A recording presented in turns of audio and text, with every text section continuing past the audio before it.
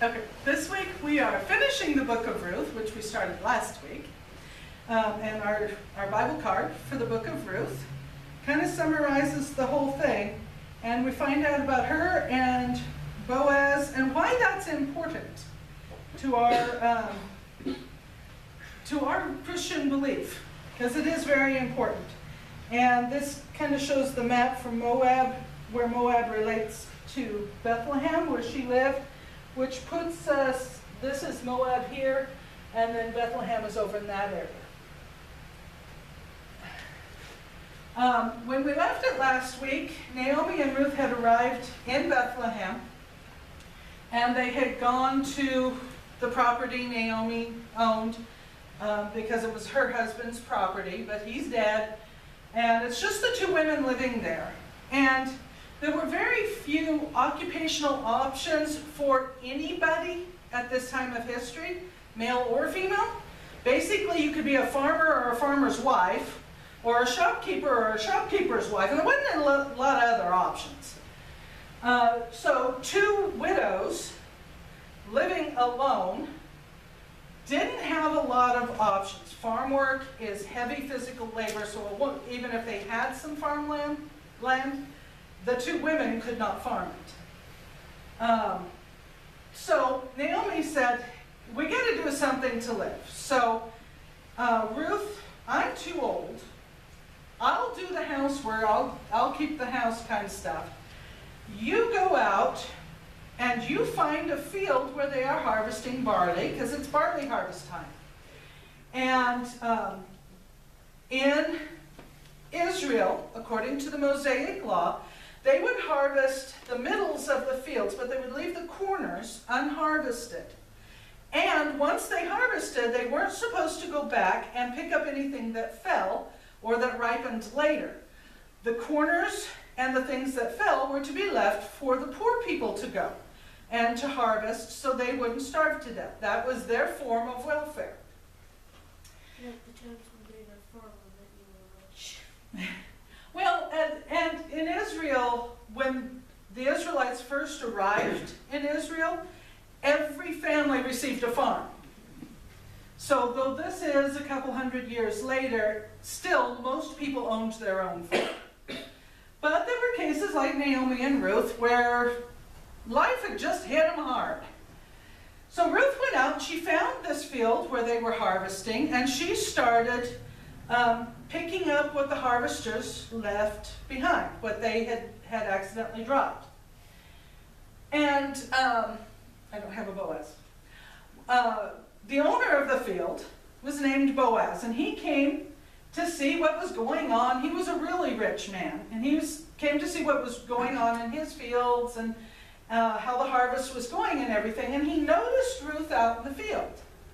So he called his foreman to him, and he asked, "Who's that, and what's going on?" And the foreman said, "That is Ruth, the lady that came with Naomi. And she's been working out here all day. She took one little break where she had a drink of water and sat in the shade, but she's been working out here all day and been working really hard to pick up the gleanings for her and Naomi." And Boaz said, "You know, I have heard how kind she has been to Naomi. What I want you to do is you tell my harvesters to get really clumsy.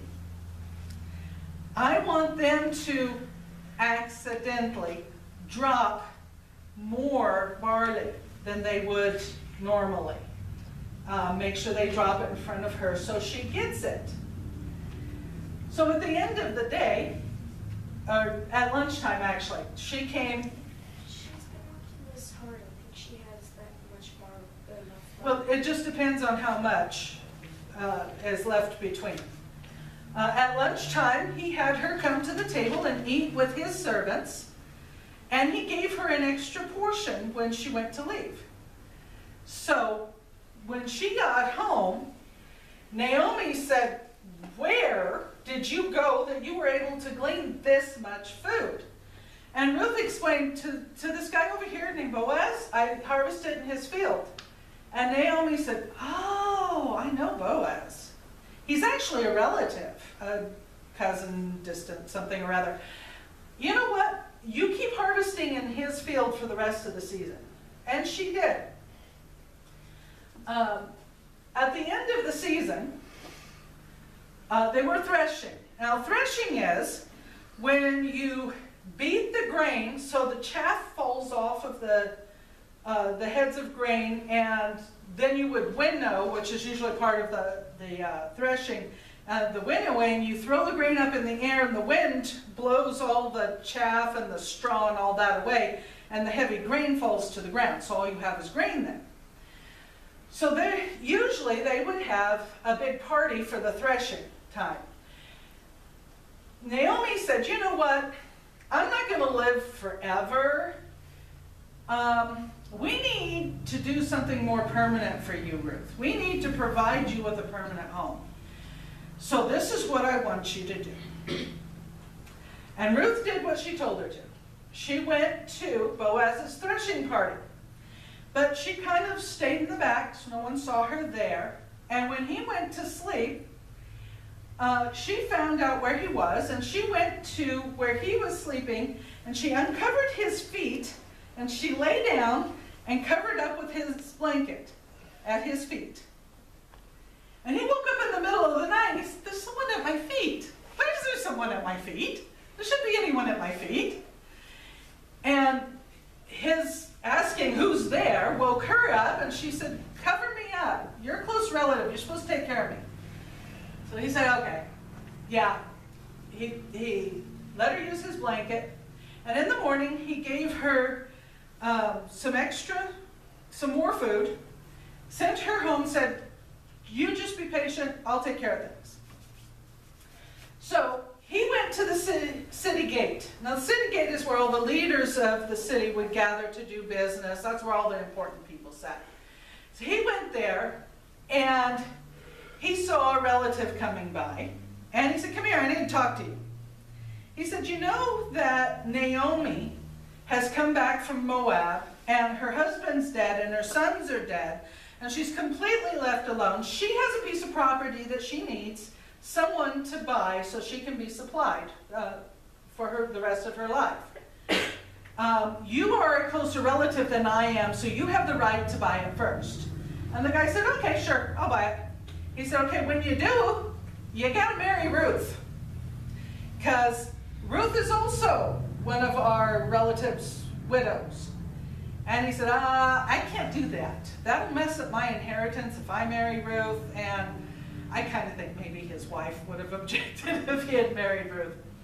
But whatever, he said it'll mess up my inheritance. Incest. Not incest, polygamy.